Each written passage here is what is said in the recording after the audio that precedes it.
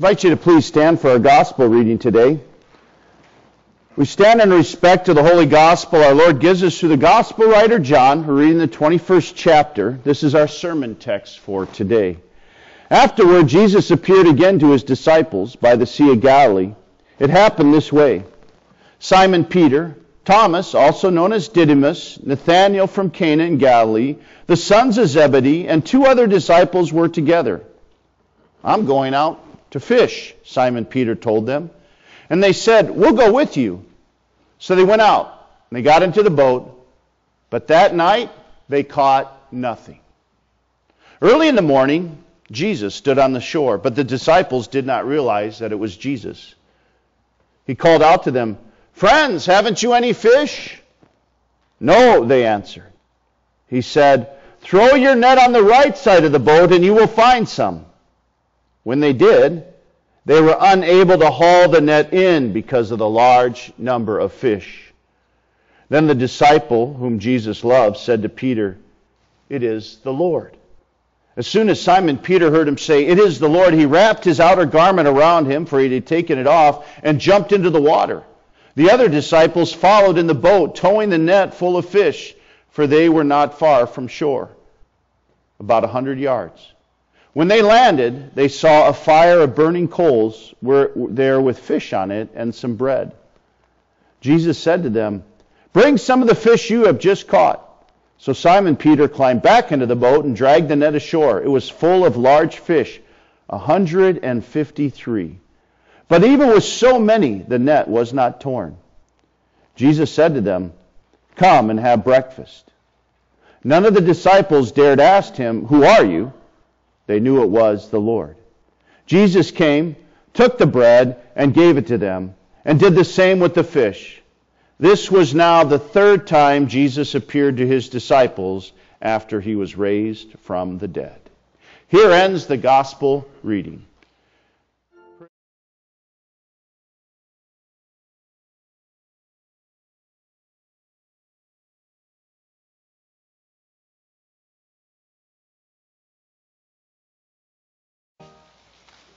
Christ is risen. He's risen indeed.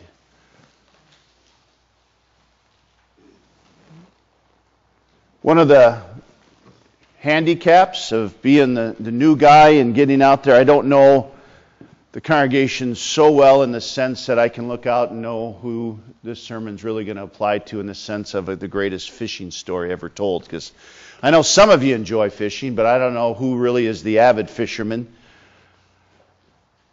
I'll tell you right off the bat, I'm not. One of the things I lack is patience for that kind of thing. I love it when you can throw in the line and you catch a fish right away. But I would have been on that boat with those disciples that night complaining. How many times are you going to try this? It was a different kind of fishing back then, too. Understand, it wasn't throwing out a line. It wasn't dropping a line and trolling. They were casting. You know, there's so many unique clues in that gospel reading today. You see the disciples still working together. You see Peter. And you note how when John writes this account, how he makes a note how Peter had taken off his outer garment, even though it was nighttime and they're out on the sea. But why? Because they were working hard. Because they were casting that net out, dragging it in, empty. Casting that net out, dragging it. You can just see Peter taking off his outer garment, just working up a sweat. He's going to find fish because, remember, it was his idea to go fishing. And the other disciples that night had said, we'll go with you. Oh, good call, Peter. Right? So you just tell, I mean, he's throwing it out, he's pulling it all night long. That morning, they're working their way back in. There's a man out on the shore. "Hey, friends, you catch any fish?" Not a one. "Hey, put on the right side of the boat." John doesn't talk anything about the discussion in the boat. Was there any? You know, you just see these, are you kidding me? You know, or maybe it was something like, well, nothing else worked, let's give that a try. We don't know any of the discussion other than the fact that they listened. And they did it. And from there, guess what? We get to hear the greatest fishing story ever. Because those that fish always have stories. Again, I'm not an avid fisherman. I enjoy it. I especially enjoy it when we catch something. I mean, I still remember, I don't know if Mitch remembers this one or not. My first call was to Isabel, South Dakota. Little town, I've shared this before, 60 miles west of Mobridge. Isabel, town, 300 people, 7 churches in the town. Not a lot of outreach going on. Most of the folks in that area knew where the churches were at. And if they wanted to be at church, they'd be at church. If they weren't at church and didn't belong to church, because they didn't want to. And this young pastor wasn't going to make them. One unique thing about Isabel was 3 miles north of town was Lake Isabel. It was more like a pond. But it had held for the last 7 years the record largemouth bass. One afternoon, I think Steph's parents were visiting, and I think Mitch was along, and Travis, because Grandma was pretty upset, because Travis, Mitch's older brother, he jumped out of the truck when we got there right away, grabbed his pole. We weren't even out of the truck. He threw the line in, and smack, got a hit. And he pulled out a 4 or 5 pound bass. It was beautiful. And everybody got out so excited that this was going to be a great day. Not another fish caught. There's other fishing stories. Steph and I had lunch Tuesday, and we were at that Down Under restaurant, and there were about 5 gentlemen out on the dock fishing. We just thought we'd say hi, 5 older guys hanging out. Well, we had some fishing stories from them. We walked in for lunch, came back out, and they said, "You missed it. Bang, bang. 2 hits right away. Big fish. Broke our lines." I'm like, "Oh, yeah, sure." Yeah. So those are all fishing stories, right? And I'm sure you have others to relate. But today, the Lord comes to us really with the greatest fishing story ever. And what makes it great isn't the fact that they caught 153 fish in this net. That's a big catch. And just that little side note. Why 153? Please note, this isn't a 7, a 3, 144,000. This is not a symbolic, significant number. This is just simply a fact here that we are being shared the truth. These men were impressed by this catch, and they took it out, and they counted, and they said, "We caught 153 fish in one cast." And that 153 just tells us this is not one of those stories. This really happened. This is the truth. But what makes it the greatest fishing story is everything that's surrounding there. We're 3 weeks into Easter. This is the 3rd Sunday of Easter, but we're also in following the chronology of the days after that first Easter. This is the 3rd week of Easter. The first 2 appearances that Jesus had done with the disciples were on Easter, and then the week later when Thomas got to touch Jesus' victory scars and exclaim, "My God, my Lord." Now it's a week later. They're no longer hiding out in Jerusalem. Now they're back in Galilee, because remember, that's what Jesus had told the women, "Go tell my brothers I'll meet him in Galilee." So they went up to Galilee. Now they're back in their home territory. Now they're going to kind of see what's happening, but they're getting back to life, their lives. And they had been fishermen. Instead of just sitting around twiddling their thumbs, Peter said, "I'm going to go fishing." That's significant. That's significant, right? Friends, the writer of the Hebrews tells us to do what we're doing right now. Don't give up meeting together. Gather together to encourage each other, spur one another on towards love and good deeds. God's desire is for us to regularly come together, to gather together, to join our hearts in worship and praise, to come together. But being a Christian today isn't about just sitting here. Just coming here every day and sitting in worship and just gathering. No, we have lives to live, and God wants us to live those lives.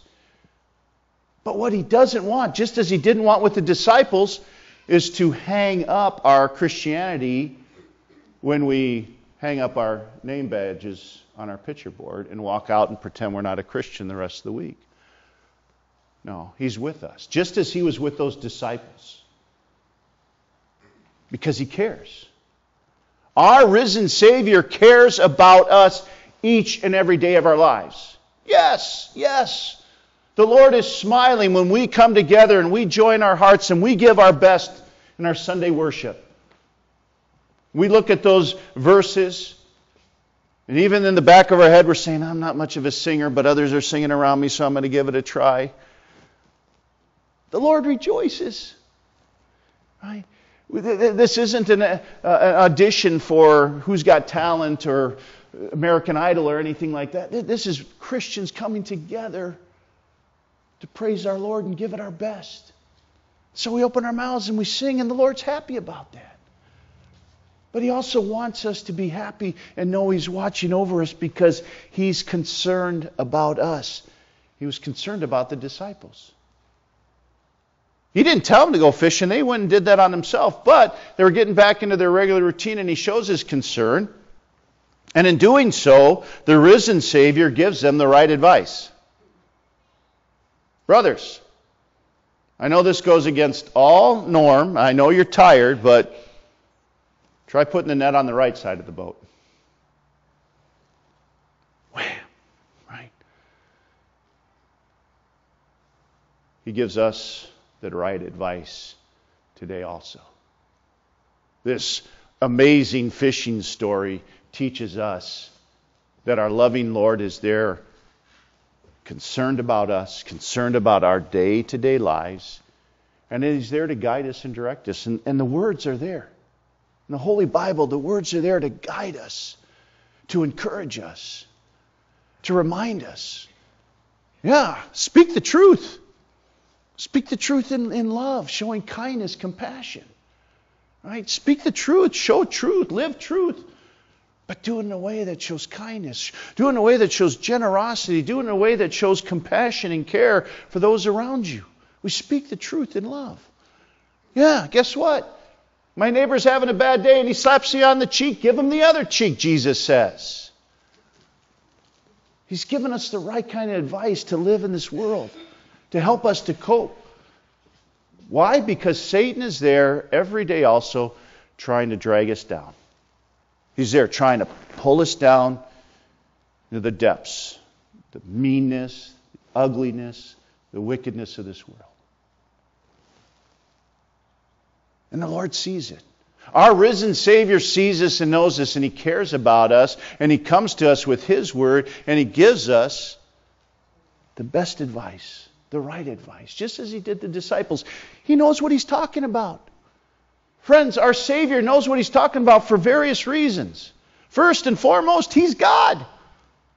He's perfect. He knows everything perfectly.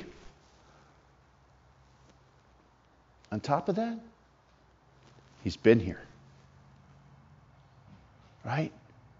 He humbled Himself. He lowered Himself. He set His divine power and ability, His divine character, all the realm of His divine godliness. He set that to the side. And He became a real man, and He lived here. He knows what it's like better than any of us will. He knows the challenge. He knows the struggles, and He knows the temptations, because you have to know Satan was going after Him every day of His life. Because all Satan needed was Him to just slip up one little time. One tiny little stumble. And Satan would have won. But that didn't happen to Jesus. He endured. And He lived perfectly. So does He know the kind of advice that we need, the guidance, direction to understand how to put one foot in front of another here on earth?